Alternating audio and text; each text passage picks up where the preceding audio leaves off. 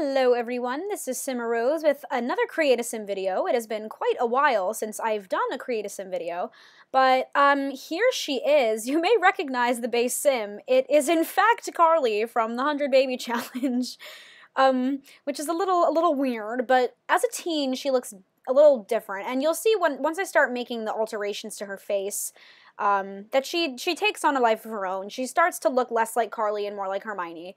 So I just thought that Carly was a good base for Hermione, and that's all she was, as a base. It really doesn't end up looking too much like Carly, I hope, at least.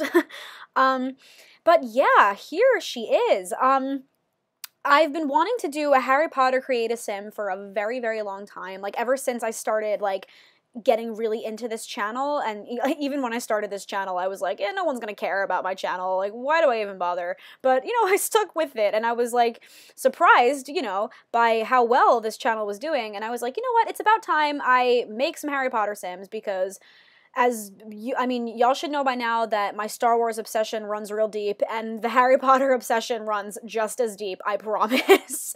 So, yeah, I had to do with the Harry Potter characters. It took me a while to find all the right CC. That was kind of a pain. And in fact, now that I've done a CC purge, some of it kind of got lost. So I don't even know in between the amount of time, because I recorded this over winter break, and it is right now February 8th as I'm doing the voiceover for it.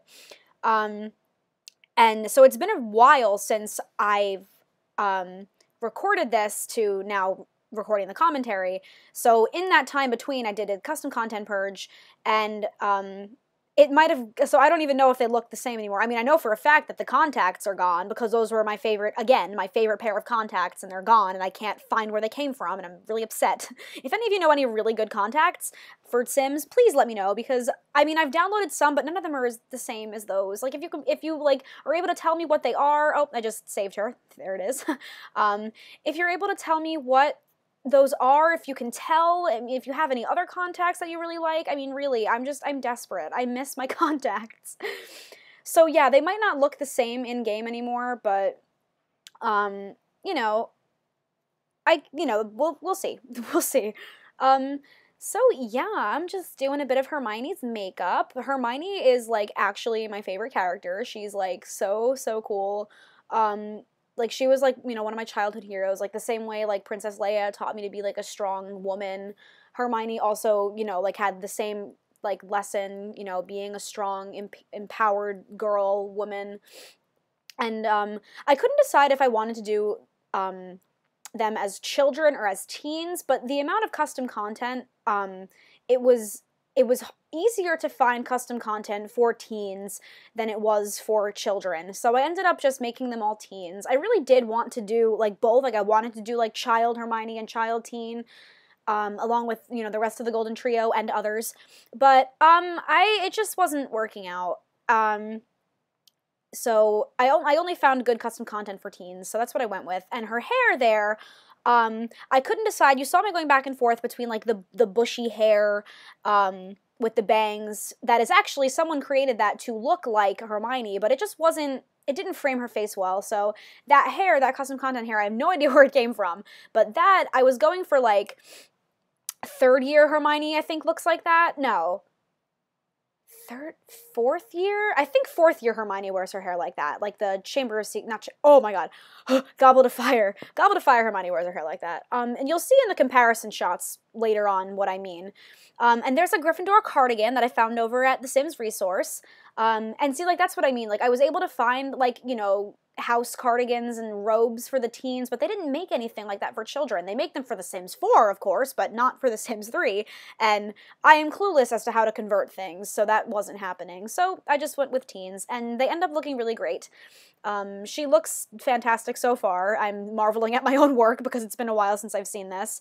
And this is, I jumped, I placed her in a world, and I jumped into her dresser to give her a second outfit, and this is this is fifth year Hermione, and that's right, because she wears this outfit when she confronts Grop the giant, Hagrid's half brother, in the Forbidden Forest, because she wears that she wears that red and blue striped that red and pink striped sweater when he picks her up and she goes, "Grump, put me down."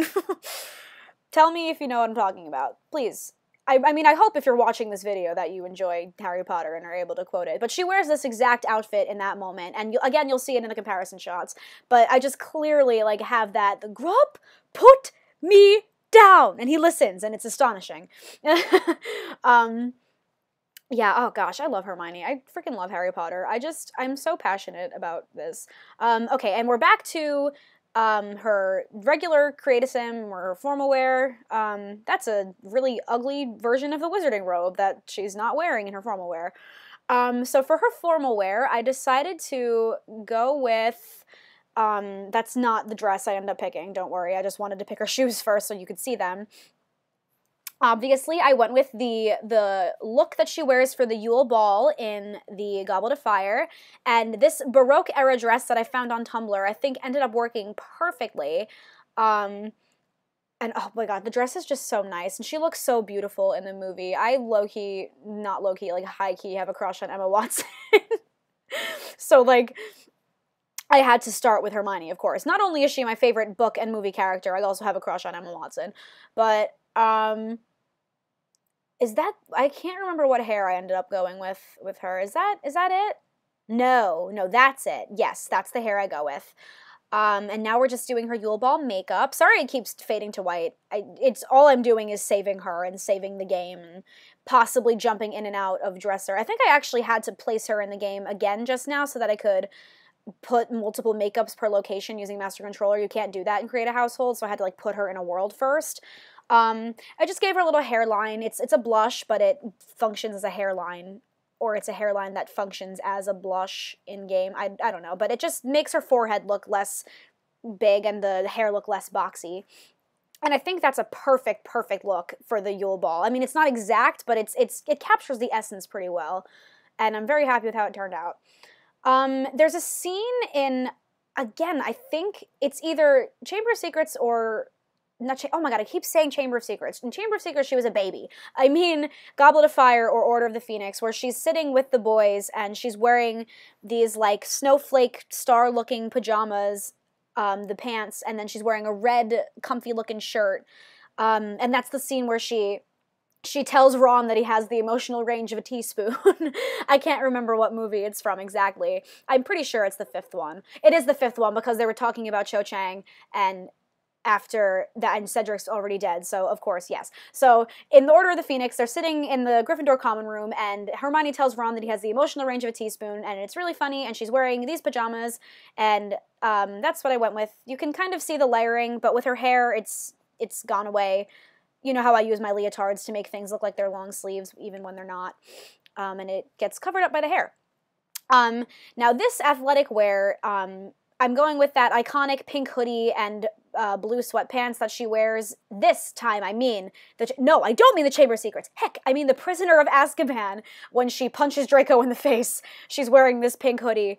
And I really, really wanted to incorporate this outfit because it's so iconic, because that is when she punches Draco in the face, and it's when they use the time turner, which is one of my, like, favorite sequences ever. Prisoner of Azkaban is my favorite one out of all of them. Guys, tell me what your favorite Harry Potter books are, and / movies, I guess. The Prisoner of Azkaban is by far my favorite, and that's one of my favorite moments, the whole time travel sequence, and when she punches Draco in the face, that's freaking awesome. So I definitely wanted to include that outfit. You just saw her swimwear, and now I'm doing her outerwear, which is finally when I get into the Gryffindor robes.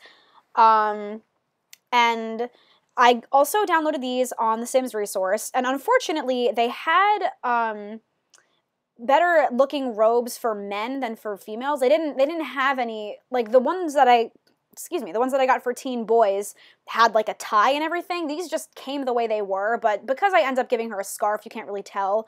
But the shaping is better for the men, too. But, you know, I make do. I don't know what that little pause was. But, yep, there's the scarf. I'm going to give it a texture and coloring, the Gryffindor colors. Yeah, there it is.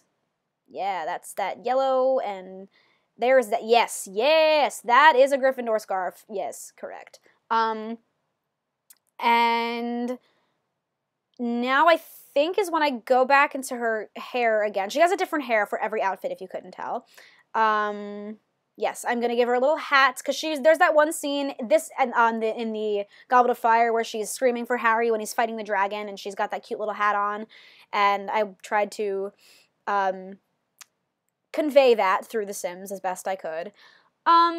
And she's just about done, I think, because I think that's the last of it. I just have to do her personality, I think. Right? Do I change her shoes again? Oh no, I put her back in her everyday wear. And then, yes, I pick her personality. And Hermione is a genius, of course. She's brave, of course. Gryffindors are brave. She is why am I going so slow? She's a perfectionist, of course. Oh my god, and a workaholic. That is Hermione to a T.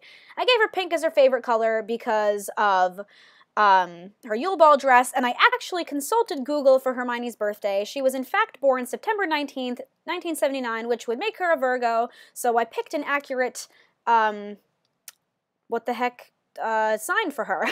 And yeah, so here are the comparison shots that I'm very, very happy with. I really think they're very spot on, and I'm really, really, really pleased with how she turned out. I think she's beautiful.